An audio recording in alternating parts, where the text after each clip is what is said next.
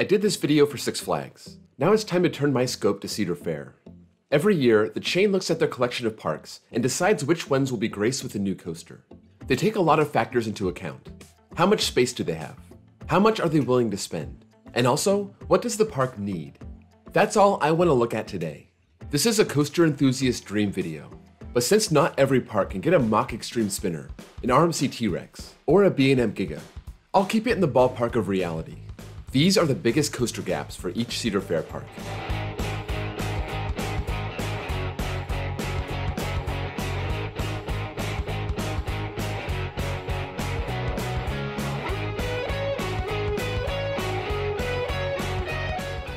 I'm going to use the same checklist from the last video. This will tell us how complete a park's lineup really is. If anything here is missing, then there's a gap that needs to be filled. Airtime, launch, wood, multi-looper, not on the track, spinner, standout coaster. And finally, any other minor fringe need, which may apply to stacked parks who have everything else. I'm also going to leave off Gilroy Gardens. That only has 2 family coasters, and doesn't really make sense for this video. Let's start up north. Canada's Wonderland has a massive coaster lineup that Cedar Fair has tried to improve over the last 12 years. They have their standout coaster, and you can pick any of the 3 B&Ms standing over 200 feet. And these have plenty of airtime. They have 4 coasters under the track, 2 wooden coasters, a launch coaster and backlot stunt coaster. They have plenty of coasters with lots of inversions, including Dragonfire. And Wonder Mountain's Guardian is kind of a spinning coaster. Kind of. They could do better here, but I'm willing to ignore that box and give them something they really need, and that's an extreme launch coaster. Backlot stunt coaster is basically a family ride, so something with a more powerful launch attached to an extreme layout would be a great fit. Maybe it can throw in some ejector airtime, since the park is missing that also. The Mach multi-launch would be a great fit, but I would like to modify it to have a much more powerful launch. These Mach coasters are notorious for pushing the trains, more so than launching them, so give me an inversion-filled layout with ejector hills, and a little acceleration to go along with it. Down the east coast to King's Dominion, they more than have the standout coasters covered with a prolific 1-2 punch. Twisted Timbers is an absolute airtime machine. They have 3 older wooden coasters, a launch thrill coaster with Flight of Fear, and a launch family coaster with backlot stunt coaster. Dominator and Anaconda serve as the multi-loopers. They will have a spinning coaster when their free spin opens, and if they get that wing coaster to replace Volcano, that'll give them something under the track.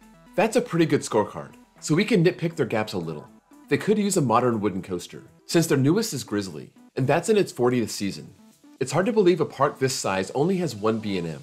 A wing coaster would make 2, but I think they could use a 3rd. I think this park could benefit the most from a B&M Hyper. There isn't any floater airtime in the park. Even with Twisted Timbers being built to throw you out of your seat, I still think a B&M Hyper offers something different, combining height and graceful airtime moments. I know the park is staying away from this option because Apollo's Chariot is just an hour away, but do I care? No, I do not. Over at Carowinds, there are 14 coasters, and some of them are pretty good. Fury is a great standout. Intimidator gives the airtime. Afterburn hangs under the track, with an assist from Nighthawk and Kitty Hawk. They have a few inversion machines, including Carolina Cyclone and Copperhead Strike. And this also checks the biggest box they were missing before 2019, the launch coaster. There isn't a spinning coaster, but there are plenty of other family-friendly rides here. Hurler is their 1 wooden coaster remaining, other than Woodstock Express, which is made for kids. While I think the park could benefit from something like a wing coaster, or something with a more powerful launch, I think Hurler is such a weak wooden coaster that it's their biggest gap. They need a modern wooden coaster. I was thinking possibly an RMC, but I don't see RMC ground-up woodies being a thing anymore. A real solid GCI or Gravity Group would be a great fit here, and would open up the door for the park to RMC Hurler. Those 2 coasters would make Carowinds' lineup even more juicy than it is right now. On to Worlds of Fun, one of the less privileged parks. They have 2 solid woodies with Timberwolf and Prowler, a spinner with Spinning Dragons, a coaster under the track with Patriot, which also throws in some inversions along with Boomerang. Mamba doesn't really do anything. Airtime? Not really. There's nothing here that has a launch, and nothing here can really be classified as a standout coaster. With just 6 adult coasters, there's obviously a lot of options, and there should probably be a pair of coasters to cover all these gaps. But if Worlds of Fun wanted a standout coaster with inversions, airtime, and a launch, I would get the Intamin Blitz. This really is the perfect fit for the park, and it's not like they lack the space to do it. Let's go to a park with 0 space, Knott's Berry Farm. Ghost Rider is a great standout, and they're 1 wooden coaster. They have all kinds of launch coasters, Silver Bullet under the track, Sierra Sidewinder for the spinning, hang time for the inversion machine. The only thing they're kinda missing is an airtime machine. Ghost Rider has good airtime, but it's not built for airtime. I think an absolute perfect fit for the park is a B&M Hyper. Even though there isn't any space here, Hypers can fit along the perimeter and fly over footpaths, and there isn't a single good Hyper west of Chicago. There's no height limit here either, so that wouldn't be a problem. Join King's Dominion and get yourself a B&M Hyper. It would be a big hit. Up the coast to another park that's 100% developed, California's Great America. They have a very solid 1-2 punch with Gold Striker and Railblazer. Either one can be considered a standout coaster, and both have good airtime. But in terms of a standout coaster and an airtime machine, the park could do better. Grizzly joins Gold Striker in the wood category. Demon and Patriot throw in some inversions. Flight Deck hangs under the track, and that's pretty much it. No spinner, but more importantly, no launch coaster. I'm gonna say their best bet is a mock multi-launch. This could be a contender for standout coaster. Throw in some airtime. The park could use some more inversions, and if they want to spin a little, maybe they can be like Australia and add a spinning bat car as an upcharge. They lost Grease Lightning back in 2002, and after 20 years, it may be time to get another launch into the park. Valley Fair has been neglected for a long time, but still have 8 coasters. Renegade is apparently a top-tier GCI, but is kind of a weak standout. But it does check the airtime box and the wood box, along with High Roller. Steel Venom hangs under the track, and has the park's only launch. Excalibur and Wild Thing are both interesting rides, but they don't bring a whole lot to the table. Just speed and maybe some airtime. Corkscrew has 3 inversions, and it's the park's only coaster that goes upside down. That, to me, is the park's biggest gap. They need a modern inversion machine, and who better to bring that to the park than B&M, who shockingly have never done work here before. When Dragon Challenge closed at Islands of Adventure, I heard a lot of clamoring for Cedar Fair to buy one of the sides for Valley Fair, which never happened.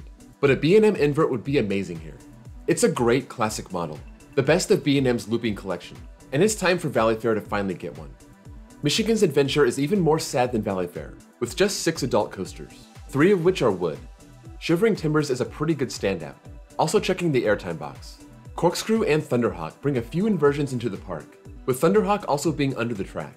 Nothing that spins, nothing that launches. I think something with a powerful launch would work here. Maybe mixing in some inversions to give the park a little variety. Why not go with an SNS air launch? But is this too close to Great America to have a Max Force style launch looper? Let's face it, nothing is close to Michigan's Adventure. That's why it is the way it is.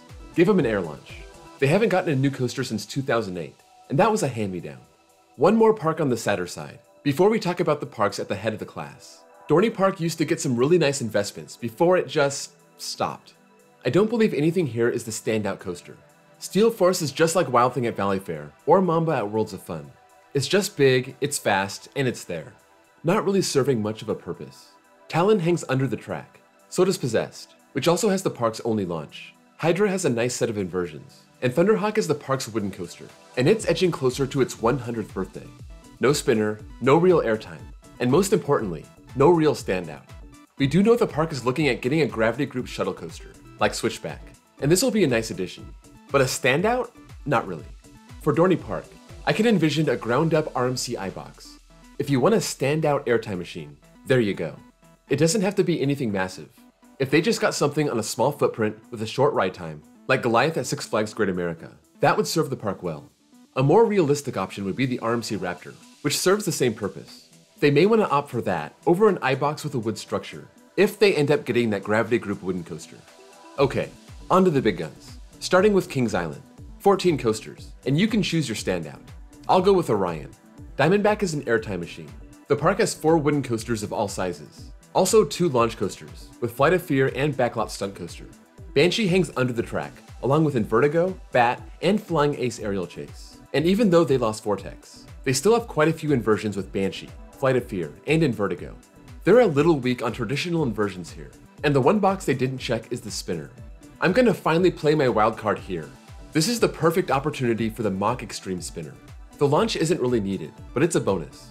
They can pack it with inversions, and finally get something in the park that spins.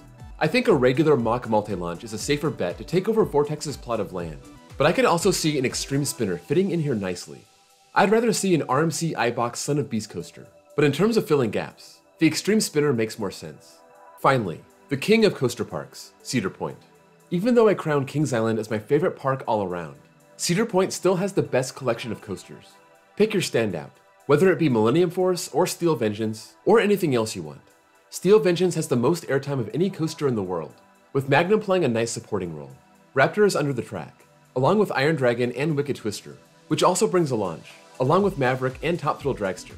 There are a bunch of multi-loopers, including Rougarou and Gatekeeper, and the park is left with one wooden coaster, their oldest operating coaster, Blue Streak. For a park with 17 coasters, they do have a few gaps. The fact that they have only one wooden coaster, and it's from 1964, is hard to believe.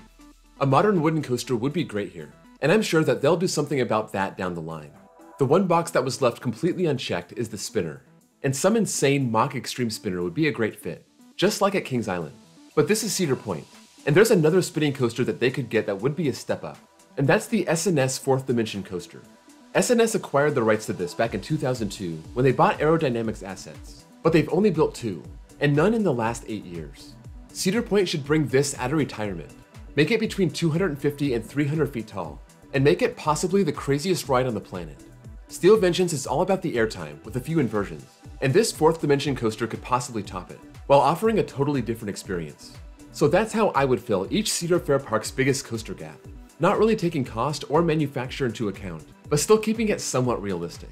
Let me know what you think about these picks, and what you might have picked for any one of these parks. If you enjoyed this video, be sure to leave a like. That's the best way to show your support for the channel. And if you're new here and love coasters, be sure to subscribe. It helps me out, and you won't want to miss any more content just like this. Thank you all for watching, and I'll see you all next time.